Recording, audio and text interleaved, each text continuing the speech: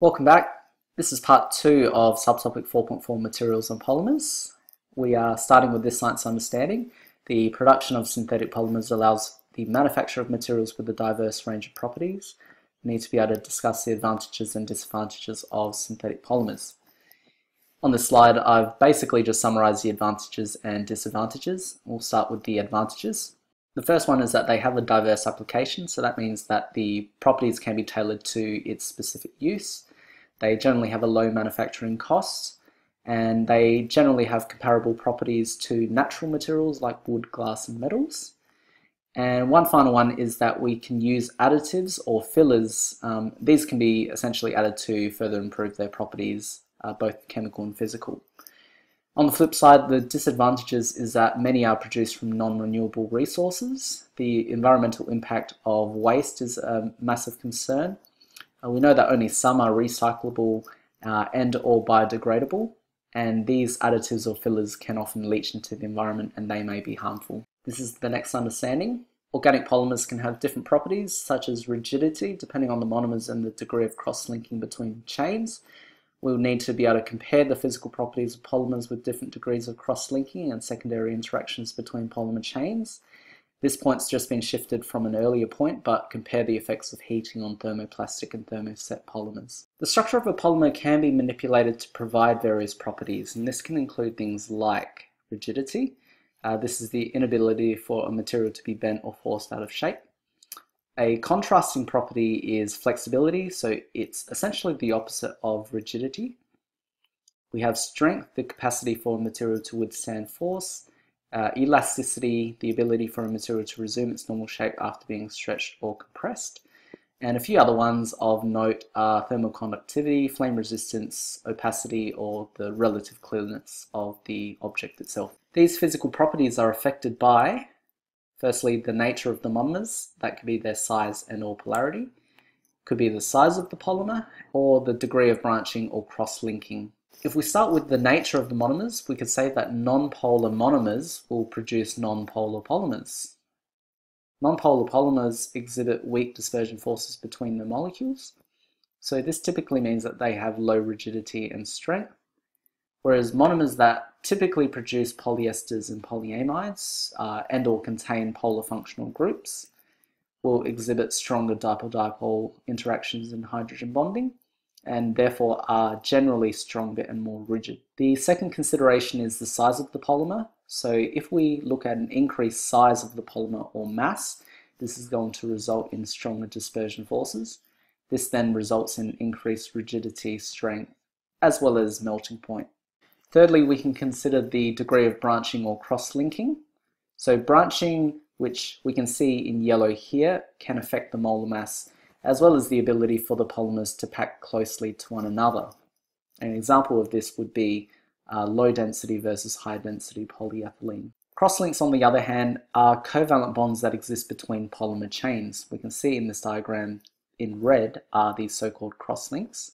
Crosslinks essentially increase the rigidity of the polymer because we have extremely strong interactions essentially binding these polymer chains together. So we would expect for these types of polymers to be able to withstand changes in their shape through the addition of force. If we introduce a bit of light cross-linking, then generally this can make polymers a bit more elastic as well as flexible. In this diagram, we can see the effect of the degree of branching or cross-linking has on the characteristics of our polymer, as well as the molecular weight. So if we compare the characteristics or properties of linear branch versus cross-link, we can see that they do differ in their properties. And in general, the greater the extent of cross-linking, the greater the hardness, the rigidity, as well as the brittleness and durability of your polymer. To look at this idea a bit further, we're going to consider rubber.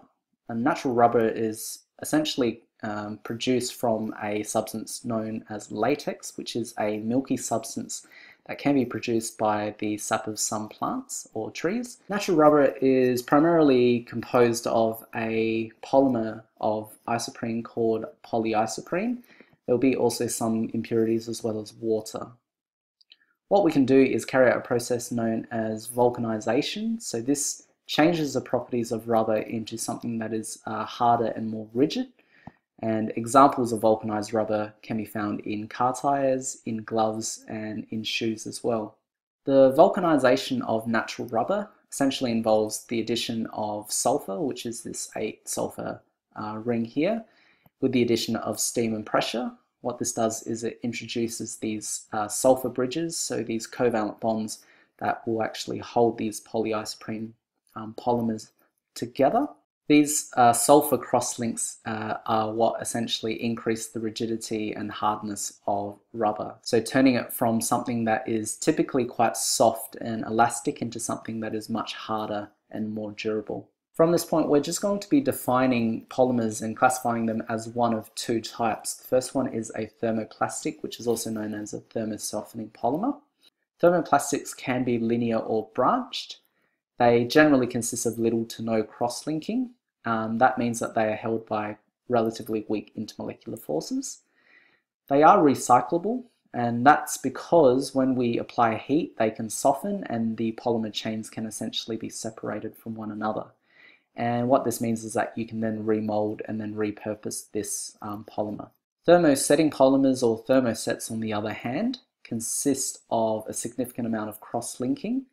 This can be formed through additional condensation reactions between polymer chains and covalent sulfur-to-sulfur bonds, like we saw with the vulcanized rubber. They are virtually unrecyclable, and that's because when we apply heat, they typically tend to decompose or char. And that's through the, breaking of covalent bonds, not necessarily of those cross links, but it can include the covalent bonds within each of the polymer chains. An example of a thermosetting polymer is known as melamine, which we can see here, and it's typically used to produce this sort of unbreakable dinnerware. Some of you might have that at home. In this image here, we can see the effect of heat on both thermoplastics and thermosetting polymers. So with thermoplastics, you apply heat and you can separate the polymer chains from one another. So effectively melting it and then cooling it allows it to be remolded and reshaped. Thermosetting polymers, on the other hand, because of these cross links, we would have to apply a significant amount of heat, but when we do, it can cause the breaking of various covalent bonds, so that can include the cross links. But like I mentioned, it also includes the covalent bonds that hold the polymer chains together. So that causes degradation of your polymer structure, which we can associate as also decomposition or charring of the polymer. For the next science understanding, polymers can be made from fossil resources or from renewable materials. You'll need to be able to discuss the advantages and disadvantages of making polymers from fossil resources or from renewable materials. Most polymers are produced using non-renewable petrochemical feedstock. This includes things like petroleum and natural gas in their production. So polymers made from renewable materials are generally plant-based. They can be derived from carbohydrates, proteins, and triglycerides. We can see some examples of feedstock here being used to make them. In this image here, we can see the different types of materials that can be used to produce these renewable polymers, which we typically refer to as biopolymers. So they could be agro-based feedstocks, lignocellulosic feedstocks, as well as organic waste feedstocks.